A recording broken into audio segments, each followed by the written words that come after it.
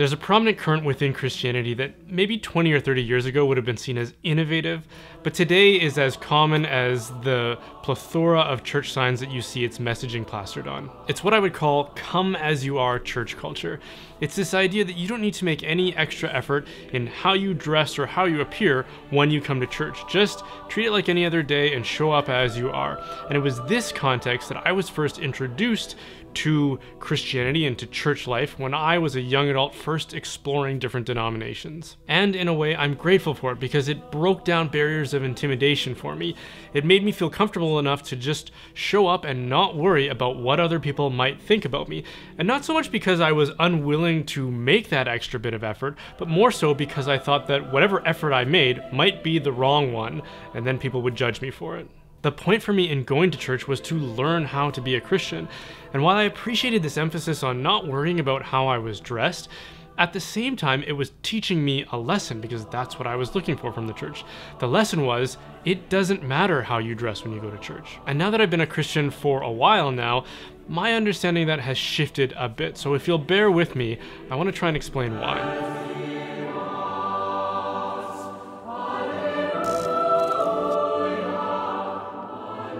Before I keep going with it, I want to just take a minute to give a big shout out to this week's sponsor, which is Hallow. St. Augustine says something like, what is more profitable to our lives? What is sweeter to our souls?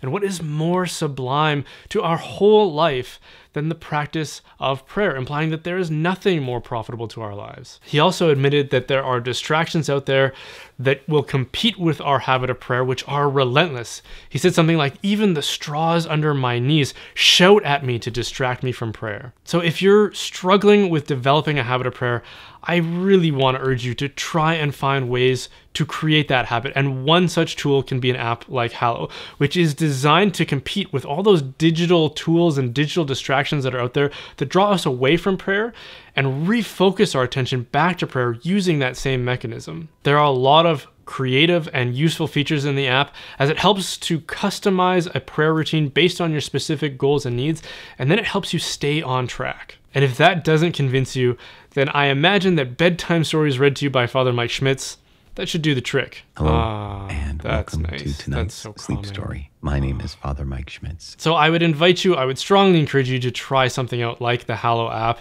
It's got a forever free version downloadable at all the locations where you normally get your apps. But for those who want to take it to the next level and really enhance their prayer life, there is a commercial version that unlocks even more features. And if you want to try out that commercial version, they've generously offered a trial version of that to listeners of this channel. If you go to hallow.com/Brian, you can sign up from there, and I'll try to leave a link in the description for this video. I said earlier that this emphasis on come as you are was an innovative concept, and that's true. Prior to the 20th century, nobody down through the centuries, church leaders and saints, church fathers and the apostles, nobody would have agreed with this idea. And that should tell us something. The argument for this seems to follow from the claim that God doesn't care what we look like. He doesn't judge a book by its cover. He isn't impressed by our extra efforts to look smart or sophisticated. God isn't so trivial that he needs us to dress a certain way before he'll accept our worship. And there's some truth to that. God doesn't need anything from us. Just like with worship, we don't worship him because God needs us to worship him. We do it because we need to worship him. So if there's any merit to dressing a certain way, it's not for God's benefit, but ours. There's a reason why we dress a certain way for a job interview, or for a wedding, or for a funeral, or for any other special occasion. The way we dress produces an attitude in us and in those that we interact with. For example, if you showed up to a job interview wearing a dirty tracksuit, that would communicate to the people you're interacting with an attitude of indifference and of laziness. As another example, think about how you might dress for a funeral. However you would dress, it should mark the exceptional nature of what you're doing and why you're doing it. It's not every day that a life passes, and it gives us an opportunity to reflect and to grieve in ways that are distinct from everyday life. The way that we dress on such occasions creates an atmosphere and an attitude that reflects the nature of what it is and what we're doing.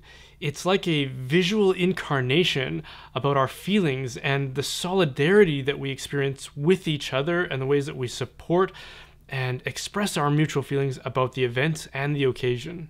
how we dress affects our psychology, our emotions, our social interactions, and I would argue our spiritual disposition.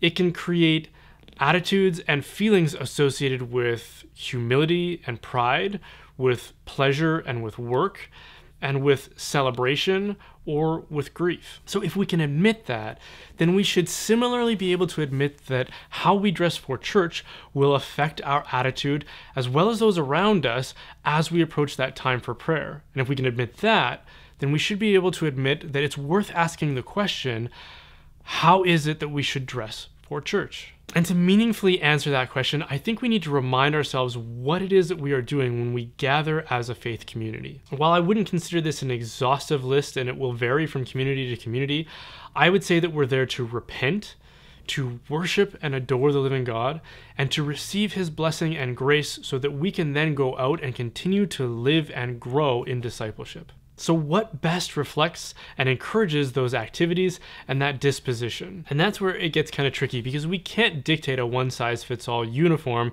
for everyone everywhere.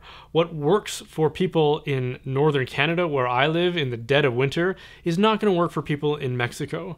What works for people in sub-Saharan Africa isn't going to work exactly the same for people in Scotland. So instead of describing exactly what a church uniform looks like, I'd rather articulate some principles that we can use to inform our own decisions. Firstly, we need to remember that what we're doing on Sunday is different from what we do on other days. It's a day specifically set apart for a distinct purpose. The third commandment tells us that it is a day that we need to keep holy, and holy literally means set apart. If this day is to be set apart, then that means that our behavior should reflect the uniqueness of this day. That means that the way that we dress should be different from what it is from Monday to Saturday. This will help us to appreciate the distinct nature of that day and what it is that we're doing when we gather and worship. The next principle I'd want to articulate is to dress modestly. This is not a red carpet banquet or gala. We are beggars before God, not peacocks.